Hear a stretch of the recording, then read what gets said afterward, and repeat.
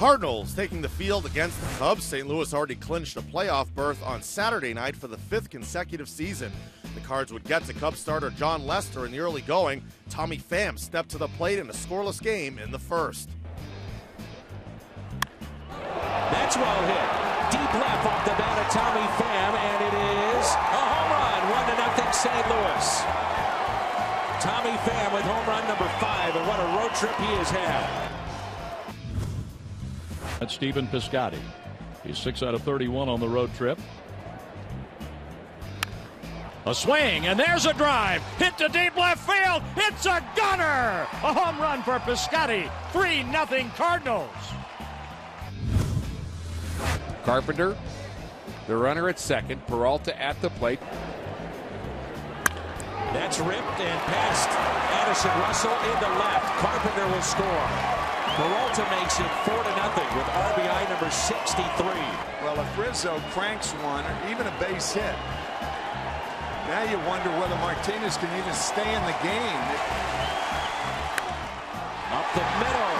Peralta off his glove. 2 runs will score. A play away from being out of the inning. Cubs back in the game. And the Cardinals are leading 4-3 with nobody out, bases loaded in the 8th. A swing, and there's a high fly ball. Hayward is under it. He makes the catch. The runner tags at third. He's trying to score. Here's the throw, the tag. Double play! Rizzo is out at the plate. 2 outs, and Molina is hurt on the slide by Rizzo and the tag by Molina. What a throw by Jason Hayward from right center field, right on the money. If this isn't catch me if you can territory, I don't know what is. He got him. Strikeout for Rosenthal sends us to the 9th with the Cardinals leading by the score of 4-3. Quentin Berry is your pinch runner. No Molina. You also think about running against Tony Cruz. Runner goes, throw by Cruz, it's there, and got him! Tony Cruz guns down Berry for the first down.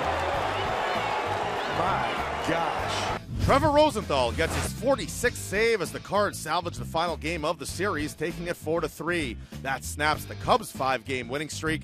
Carlos Martinez gets the win, allowing 2 runs in 6 2/3 innings.